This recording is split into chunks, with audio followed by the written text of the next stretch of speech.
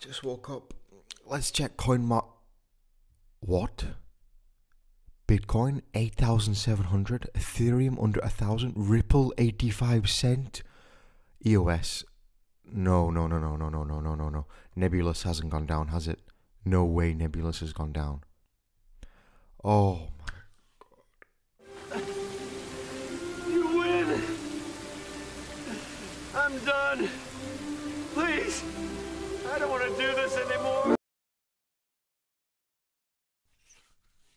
Oh, time to wake up and let's check the charts. Oh, green, 37%, 20%, 19%, 12%, 18%, Bitcoin 10%. Are we on the up?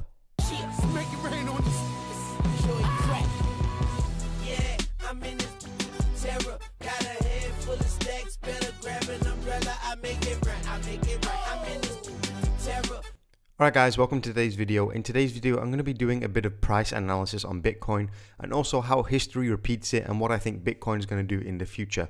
Also, a little bit of security and let your mind rest at ease a little bit, and also some of the things that have happened in the past and why this correction we're seeing is perfectly normal.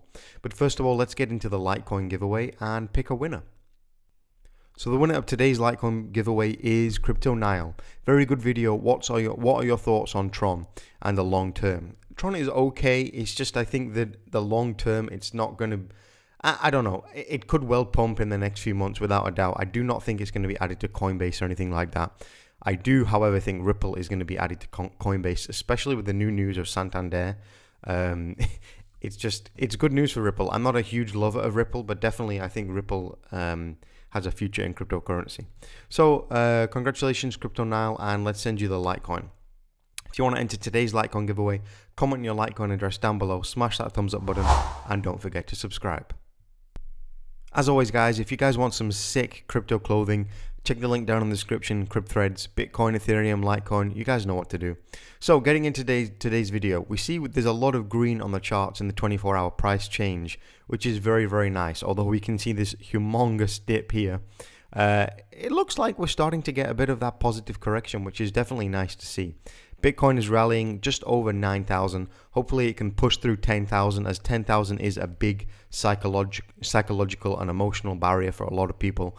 Once people see Bitcoin go over 10,000, you never know. People might think it's on the up again. They might start buying. The whole reason for this, I think the whole reason for this big dip down to like 8,000 is just because there was so much FUD going around that Bitcoin is going to hit 7,500.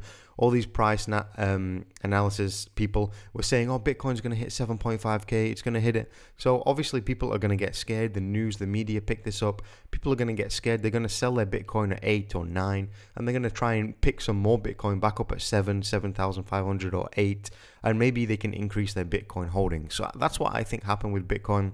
But yeah, I just want to go over a lesson. The history of Bitcoin crashes. This is a great Reddit post here from crypto guru X. Props to him, he made a great post. Bitcoin has spectacularly died several times.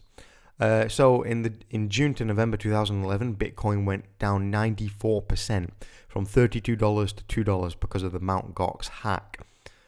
36% reduction in June 2012 from $7 to $4 from the Linode hack. 79% in April 2013 from $266 down to $54 when Mt. Gox stopped trading. So Mt. Gox back then was pretty much one of the largest exchanges, and there was that whole legal battle and everything with Mt. Gox supplying bitcoins to Silk Road and facilitating the whole drug abuse and everything like that. 87% from $1,166 to $170 November 2013 to January 2015. That is a phenomenal dip. The psychological price barrier there from over 1,000 to under 200 is ridiculous. 49% February 2014 Mt. Gox tanks.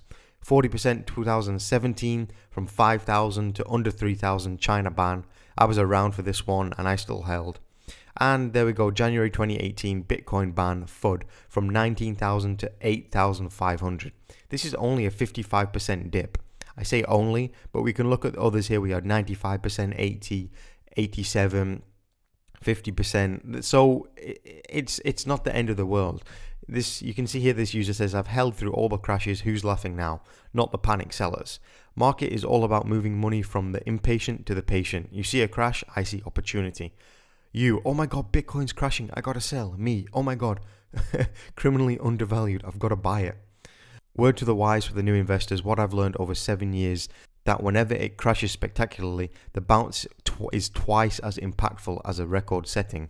I can't predict the bottom, but I can sure assure you that we will hit 19k and go further beyond.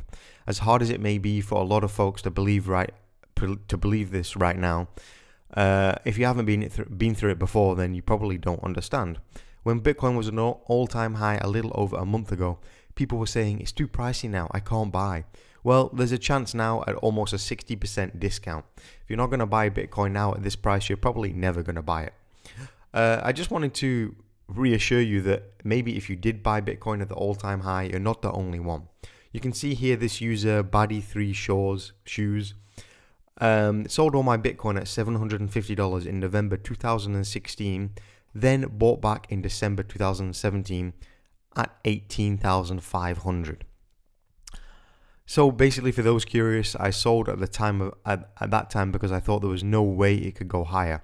I thought after the big crash from the previous all-time high that Bitcoin would never go over 1,000 again. This is what people are thinking now. People might be thinking, oh, Bitcoin will never go over 20,000.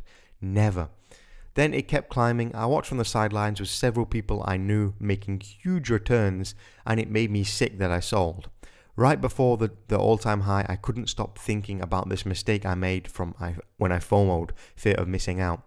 I convinced myself it was going to hit 100k, so I bought back in at 18,500. Now, here's just a little lesson for you guys. Never buy when the price is pumping. Never. If you just wait a month or two, yes, it might seem crazy, just wait a month or two, you will see the correction and you will be able to buy at the discounted price. You can see here, just over the last year, we see it pumping, and there's a correction. Pumping, correction, pumping, big correction. It starts to look like it's pumping. A lot of people probably bought here. They thought, okay, we had all-time highs of nearly 20k. It's down at 13k. That's a great buy. Yeah, it wasn't a bad buy at 13k. Definitely not that bad. But we see here, it went up again to 17,500, 18,000. And then we see the big drop, which we're on now, which is under 10,000. So never buy when the coin is pumping. Always buy when the coin is going down. That's just the pure basics. A little post I saw here. Remember, you need to panic sell now to lock in your losses. And this is very, very true. If you're panic selling your Bitcoin or your crypto now, you're just locking in your losses, and it's just a bit foolish.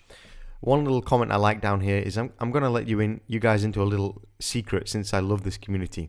If you sell low and buy high, you can avoid capital gains tax. Thank me later. So that's very true. If you do sell low and then you buy high, you don't make any profit, you lose money. So then you can avoid your capital gains tax because you didn't gain any capital. So just be careful with Bitcoin. This lesson of history of Bitcoin crashes is very, very interesting, and you can see here what we're going through now is perfectly normal, and no doubt Bitcoin will rally straight through 20k, I believe up to 25-30k in the next month or so, or even 2 months, we never know. Definitely hold tight on your Bitcoin, do not go selling it at all, and yeah, stick around for the long term. If you did want to enter today's Litecoin giveaway, comment your Litecoin address down below, smash that thumbs up button and subscribe, and I'll see you in the next video.